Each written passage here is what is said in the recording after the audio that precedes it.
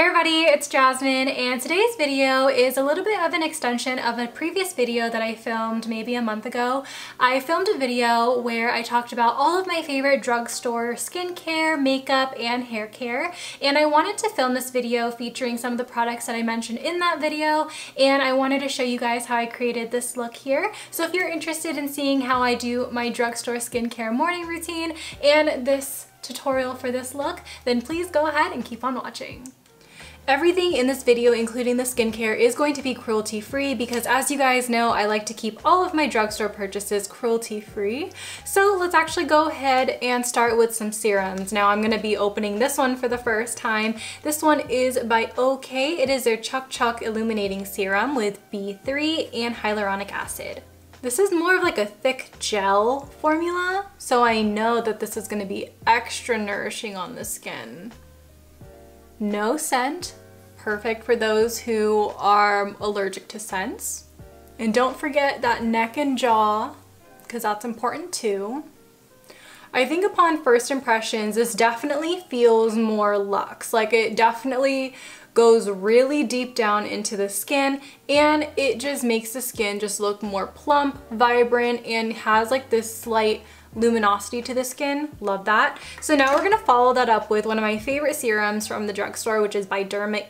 This one is the Advanced Peptides and Collagen Serum. This is perfect for preventing any fine lines and wrinkles, especially if you're in your 20s like me. I really love this serum and all of the other Derma serums because they are so lightweight, but they pack in such a punch of moisture, which I feel like a lot of other drugstore serums don't really do. I feel like for the most part, the ones that I have tried, they usually just sit on top of the skin, and although you do look luminous, it doesn't feel like you are hydrated. But with this, it definitely gives you that all-day moisture. I'm gonna try something new for the eye cream. This one is by Derma. It's their anti-wrinkle eye cream. Normally I would use my Yes to Blueberries eye cream. However, that one is just so hard to find that I just want to try something new. Maybe this one will replace it. Who knows? I don't know. You guys have told me that the Yes to Blueberries eye cream is only available at CVS, and at CVS it's $22, which is actually so absurd. I don't like that. I don't like that price point. Not for Yes To. No ma'am. This eye cream has a very similar texture to the OK serum, this one here, where it's more of like a thick gel. This one is definitely not a cream like the Yes To one, but it does feel nice and hydrating. I need to use it a lot more because this is my first time using it. However, I don't feel any stinging. I don't feel any sensitivity. This just feels nice and nourishing. This moisturizer here takes the cake for my favorite drugstore moisturizer. This is the Pacifica Coconut Probiotic Water Rehab Cream. I've gone through so many bottles of this. I have taken, I think, a year break from this because I've been trying to use up the rest of the moisturizers in my collection. So we're back on track with this one now. I'm really excited. A little goes a very long way with this moisturizer. And this is honestly perfect for all skin types, especially if your skin suffers from stress, lack of sleep, pollution. It just will revive the skin. Unfortunately, I don't have any of my drugstore sunscreens. Normally, I would recommend you the Sun Bum Face Sunscreen. However, I just don't have that right now, and as a matter of fact, I have one too many sunscreens in my collection, so I'm going to use the cheapest one that I own, which is by Shiseido. It's their Senka SPF 50. This one is fairly inexpensive. This, I believe, is only around like $12, $13, so still pretty affordable. This sunscreen is one of my personal favorites because it has this nice moisturizing feeling. It does not smell like sunscreen, which is amazing. I love Shiseido for that. And it also has an anti-aging factor in it. So if you are somebody who just wants to prevent your skin from any fine lines or wrinkles, then this is definitely one to look into. And that is my quick morning drugstore skincare routine. Love the way my skin looks. I love this type of dew. It's just nice. It's nice, fresh, youthful. Normally I do use vitamin C in my skincare routine. However, I like to reserve that for the nighttime. So in some of my skincare routines, you will see me pop in some vitamin C serums. I only reserve it for the nighttime because it is susceptible to sunlight. So normally what vitamin C does, it helps just diminish those dark spots caused by acne scars or from sun damage. So to prevent any additional sun damage, I just wait until later in the day. To start off my makeup, I'm going to go ahead and apply some of my NYX Pore Filler Primer. I like to focus this on the areas where my pores are the most visible, so that's going to be in the center of my face. If you guys are new to my channel, I always describe this primer as a dupe to the Benefit Porefessional. This is literally like the exact same thing, but just at a cheaper price point. I do love this stuff so much. I've gone through 2 mini bottles, and then this full-size one is like almost halfway done. So I do use this quite often. I love the way my skin looks with this. I feel like my skin just has like this nice airbrush look. However, I feel like this can be a little drying sometimes, so that's the reason why I add in a little bit of extra moisturizer or serum to my skincare routine whenever I know that I will be using this. To accompany the NYX primer, we're going to also use the NYX foundation. This is the NYX Can't Stop Won't Stop foundation. I have the shade True Beige. This is a perfect yellow tone foundation. I really love this because it definitely does stay on the skin for 24 hours. Like, it is literally bulletproof. I think this is the longest lasting foundation I have in my collection. A little goes a long way, so if you add a little too much, you can start creasing, and it's going to be like your typical full coverage, like Kat Von D type foundation, where if you add too much, you're in the trouble zone. But if you add just the right amount, or if you build up, then your makeup will be flawless, full coverage, and foolproof throughout the whole day. In general, this is one of my favorite concealers. This is the Catrice Liquid Camouflage Concealer in the shade Light Beige. I actually can fluctuate between a couple of different shades, but I always gravitate back towards Light Beige. I feel like it's one of the best. This concealer is the most lightweight concealer. It does have a fragrance, so that may be off-putting for some people. However, the fragrance doesn't last on the skin. I love the coverage of this because it's literally medium to buildable while still being so lightweight, and you don't feel it on the skin. It barely creases. It's honestly the most affordable concealer on the market, and it works the best. I'm gonna wait a minute or two for this concealer to set a little bit before I blend it out, just so I could get maximum coverage without building up too much. How are you? How's everything? How's your day today? Today is Sunday for me right now. It's 1 in the afternoon, and honestly, I have been feeling really good lately. I have started antidepressants, and I am currently on like reaching week 3, and I feel really amazing. So I'm really happy about it. I was so nervous to even start it because I thought I was gonna be heavily dependent on it. However, I feel like it's been a great asset to my life because it's actually helping me get motivated to do things again, and that's just like what I needed. And it's honestly been really helpful, especially during this time, especially when, you know, you're unemployed, you're done with school, and you literally have nothing really to do. So yeah, just thought I'd share that with you guys because I know a lot of you have been asking how I'm doing, and I wanted to let you guys know that I am good. Yeah, just blossoming. So I'm gonna go ahead and blend this out. I always start on my chin for some reason. I don't know why. It's just where I like to go. And then usually I'll go like either my under eyes or my forehead, but I want to finish my forehead because I don't know, I don't really spend a whole bunch of time there anyway because they get covered with my bangs. And then right in this under eye area, look at how flawless and how full coverage this base looks. Honestly, the best. although I like my face having this really beautiful dew, I also want to maintain some areas and keep it as smooth as possible throughout the entire day. So I'm going to use one of my Project Pan items. This is not my favorite, let's be honest, but it is something that I am trying to use up by the end of the year. This is the Make It Revolution Bacon Blot in the shade Banana, and as you see, I have used quite a bit, so I'm going to go ahead and really swirl my brush in here because everything is in the perimeter of the pan. And then with my Real Her I Achieve Goals brush, I'm going to go right into the areas that I applied my concealer just so that it cannot crease. It barely creases in general, but you know, just making sure that it's creaseless. Just, yeah.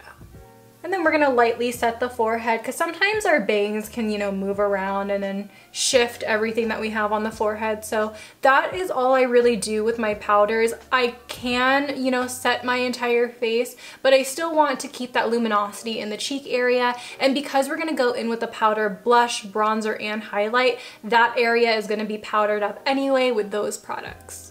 We're gonna go ahead and fill in the brows with the Profusion brow pencil. I have the shade Dark Brown, and I'm just gonna go ahead and just lightly fill them in. I'm not gonna do anything like too crazy because we're gonna do like a really bold eye. Hopefully my vision for today's look can be executed well. I wanna do like this crazy teal type of vibe. I don't know, I haven't done teal in a while, so I think that would be kind of fun, especially for summer. This brow pencil isn't my absolute favorite, but it is the only drugstore brow pencil or product that I even own right now. I've used up a lot of my other drugstore items, so I'm just working with what I have. I am kind of on like a no-buy right now because I have one too many items, honestly. Like, I feel like I need to use up one more brow product. I need to use up some more lip liners and eyeliner. More mascaras. I just have too many things in my collection. And I know a lot of you guys have been telling me you guys are also on no buys, which I think is amazing. How is that going? Have you caved into anything? Have any launches have been, you know, piquing your interest? Honestly, no launches have been piquing any of my interest. I just think everything right now looks cool, looks innovative. However, nothing is really making me reach for my wallet. We're not quite done with the brows. We're gonna do a little bit of brow powder. This is by Wet n Wild. This is their Ultimate Brow Kit in the shade Ash Brown.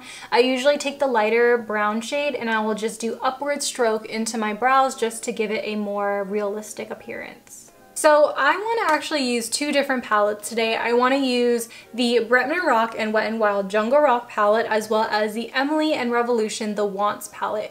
These two have a beautiful pop of color as well as some beautiful neutral shades. To start off this look, we're going to take the cream in the Emily palette and we're going to set our eyelids so that there is no creasing.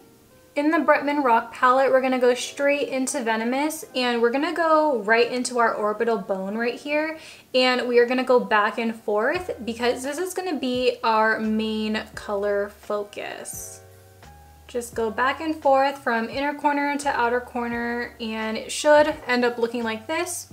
Pretty simple, pretty easy, nothing crazy we haven't blended yet. This is just an easy way to find the direct crease and to build up from there.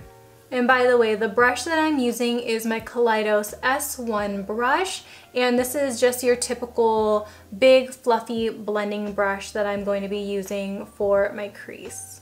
Using the same brush, we're going to take Anaconda, which is a lighter teal. I coated my entire brush all the way around, and I'm going to tap off a little excess. And with a light hand holding the brush at the end, we are going to look down into our mirror and then just blend the edge of Venomous. And this is going to act as our transition shade because we didn't do that first. So just back and forth, no circular motions, just this windshield wiper motion. We're switching into a smaller brush. This is the Kaleidos S2, same shape, just smaller. And we're going to take the shade Corduroy from the Emily palette, and we're going to do the same trick where we go right into our socket and go back and forth. And this is going to really deepen up the crease. So now you could definitely see the difference that made. It just added a lot more depth and just mysteriousness to the eye look as opposed to something like this. This is still really nice, however, this is the vibe that I'm going for. We're switching back over to S1, which is our initial brush. We're gonna take a little bit of Venomous and we're gonna do a light dusting right on top of corduroy. And this is just going to help blend in everything one more time. I'm gonna go ahead and show you guys how I do my really lazy and fast halo eye. With my finger, I have Big Peacock Energy, and I'm applying this all over the eyelid from inner corner to outer corner. Just like that. Then on a different finger, I'm taking Grateful from the Emily palette and applying this right into the center. And there you have it, a quick halo eye. It's really that simple. I have no rhyme or reason like why I decided to do this, but honestly, if you are lazy or if you're just in a rush and someone's like, you need to get out the house now, this is honestly perfect. Like, it's literally foolproof. We're gonna use this beautiful light minty shade from LA Girl. This is their Shockwave liner in the shade Fresh. I'm gonna go ahead and apply this right into my waterline to give my eyes this nice, fresh, opened, awake look. We're gonna use this small little pencil brush, which is also by Kaleidos. It's their S5. I'm gonna look up into the mirror, and right where my lashes grow, I'm applying Venomous right there. So right underneath where we applied the eyeliner, just so there is a color difference. And then we're gonna take a touch of corduroy and really focus this towards the outer corner. And this is honestly just to connect the top and bottom together so it flows a little bit better. And then in the inner corners, to brighten everything up, I'm gonna take the shade Oh Heavens from the Emily palette. This is a beautiful shimmery white, and it's just going to just liven everything up a little.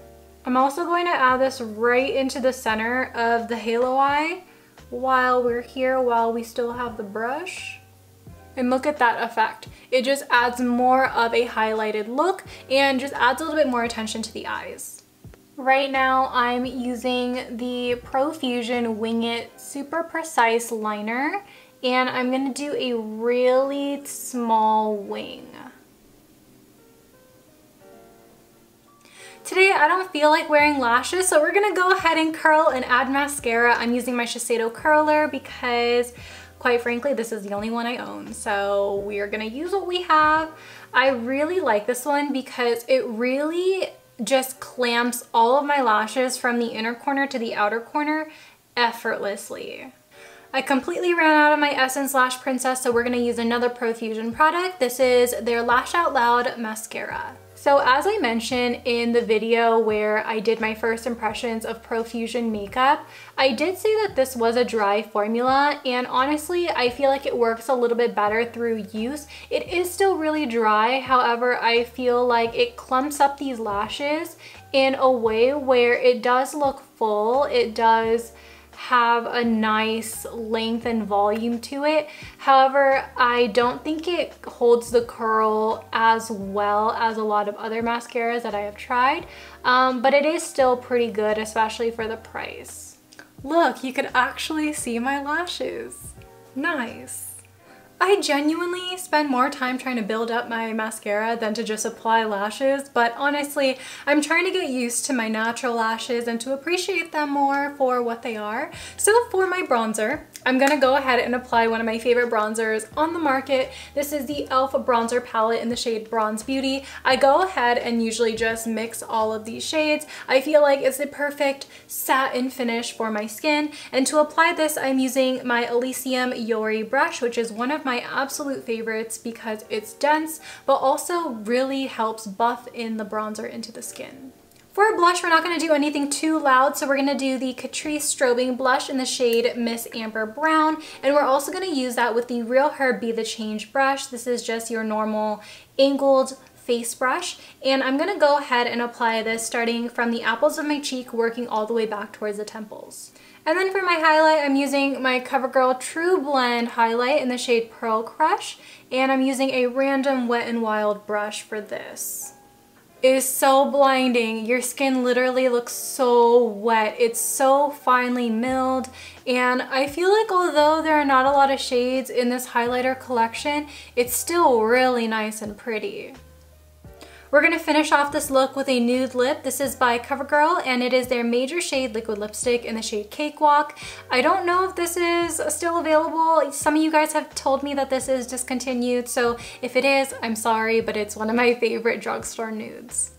And just like that, you guys, we are completed with today's video. Hope you guys all enjoyed. I tried to do something different with my hair where I did like more of like a wand curl as opposed to like a twist curl, and I don't think I like it, but that's fine. It's all trial and error here. So I hope you guys all enjoyed today's tutorial. Let me know what your favorite drugstore product is down below. And if you guys like this video, don't forget to give it a thumbs up, subscribe to my channel if you haven't already, and ring that notification bell to get notified of my Monday, Wednesday, and Friday uploads. I hope you guys have an amazing day, and I love you guys so much. Mwah. Peace out, Girl Scouts.